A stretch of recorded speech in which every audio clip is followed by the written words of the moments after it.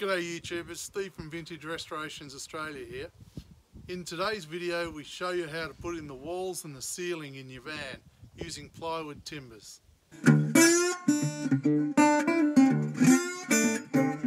Now that the cladding is finished, we start to line the interior of the van.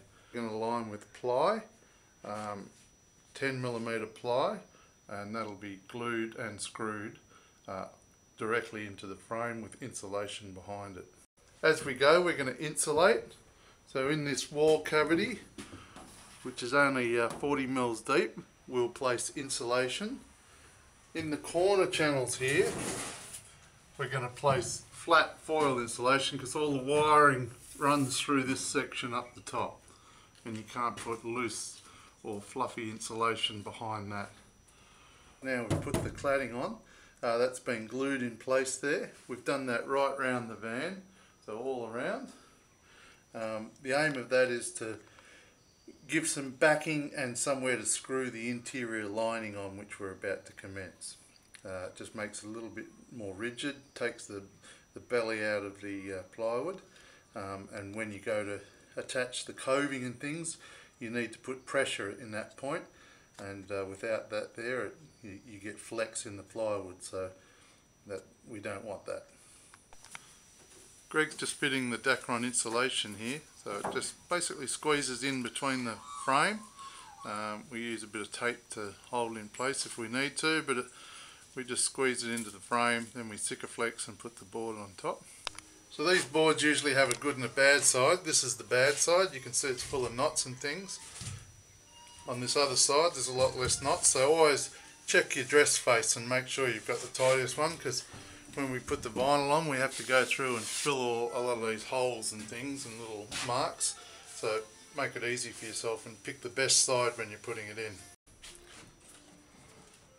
When we put these in, we allow about an extra 20mm over the end, because when we do the angled corners they come in here and we glue and nail those or screw them in. You need a little bit extra to get the fasteners in there. So allow a little bit extra on every corner so that when the angle comes in, you've got something to screw into.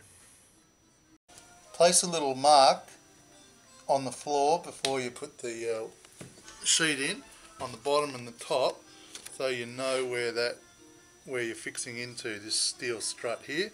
So always make a mark so you can line them up on the centre of the sheet. Otherwise you're screwing blind.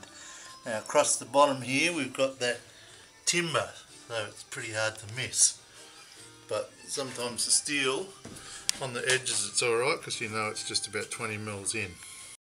As always, these G-clamps are invaluable as an extra set of hands just to hold things in place while you're drilling and marking. So Greg's just going to do a straight line from those marks we put on the floor, just so he knows he's got a centre line to drill into.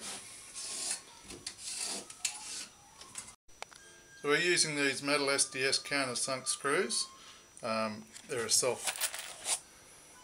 self-driving screw. They'll go through the steel and they'll countersink in nice and flat, so you can fill the head with the bog filler and get a nice flat finish to put whatever you're going to put on there, whether it's vinyl or metal sheet or decorative timber veneer or whatever. Just make sure you get the best finish you can. So countersink all of those screws. You don't want a big metal screw sticking out.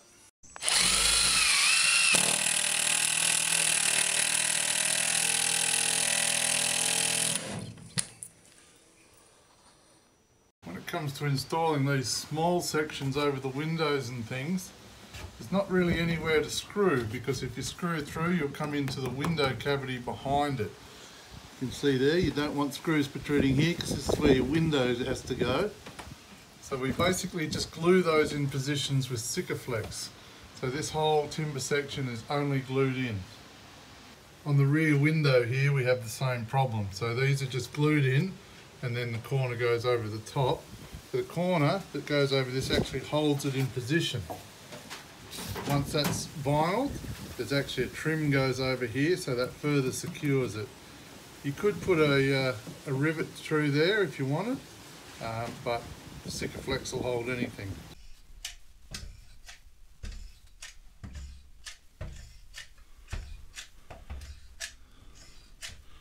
So in these corners where there's going to be electrical conduit and things going up and down, we're not allowed to use fluffy insulation. So we dab on a bit of silicone, and we can silicone in these this air cell insulation.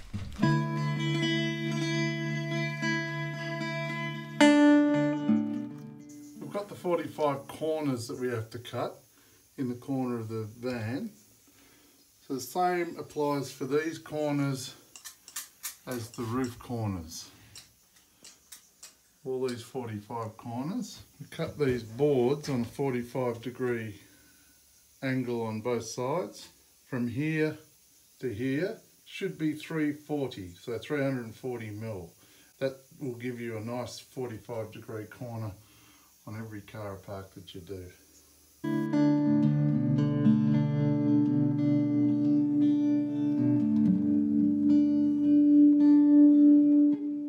As you install the panelling and things in these 45 corners, we run all the electrical through the 45 corners. So you've got to make allowance like this. This is a pull through for the 240 volt electrical that's got to come through from the top. So we install these as we go, these pull through strings, so we can pull the 240 volt cables that are going to run through here. As you go, you'll get a bit of sicker and things oozing out. It's a good idea to clean that up with a bit of mineral terps as you go. Just smooth it out. And that makes that connection a little bit better for the vinyl to go over.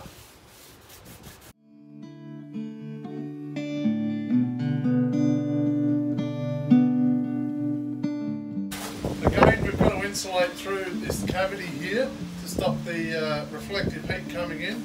So we use this air cell insulation.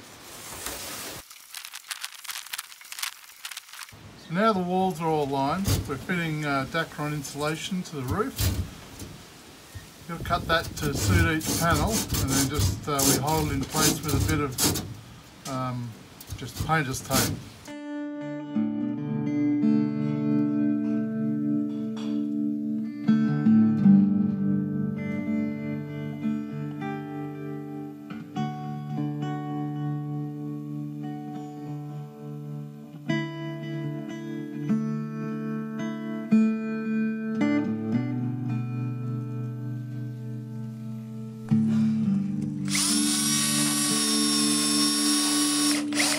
Once we've got the roof sheet in position,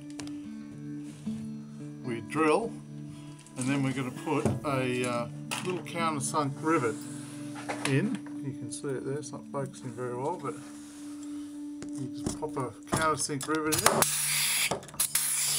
and it goes nice and flush, and then we can glue our sealing treatment over that, whether it's another timber veneer or stainless steel in our case, or vinyl, whatever you want can go over the top of that as an adhered finish.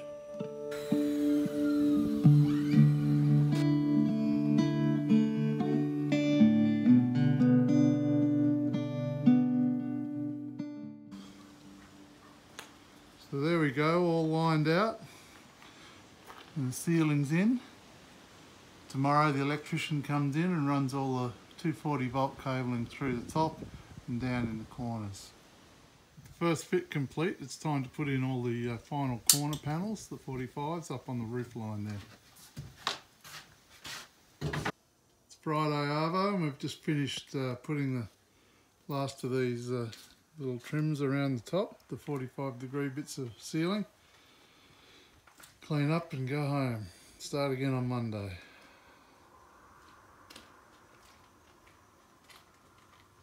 So that's it for this episode, folks. Tune in the next episode when we show you how to install the 12 volt and the 240 volt electrical.